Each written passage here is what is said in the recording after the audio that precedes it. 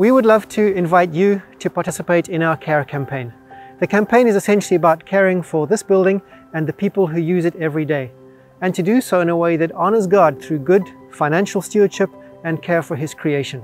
So what are the specifics of the campaign? Urgently, the roof. Over half our roof is in a critical state and the original HVAC units are overdue for replacement. When complete, we will see significant savings from more efficient heating and cooling. Then we plan to install solar panels.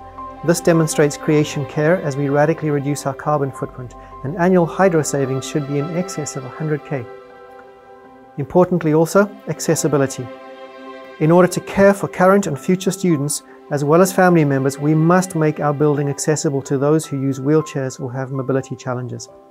The most critical items are replacing the front entrance walkway and doors and installing a lift that allows a wheelchair user to reach second-floor classrooms.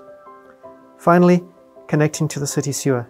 Our 30-year-old septic tank system is at the end of its useful life, and connecting to the city sewer system will save annual pump-out fees of 35K. Completing these care projects will place our much-loved building in a state of readiness for growth and development for inclusive and innovative learning spaces. It's a $3 million recommitment to this building.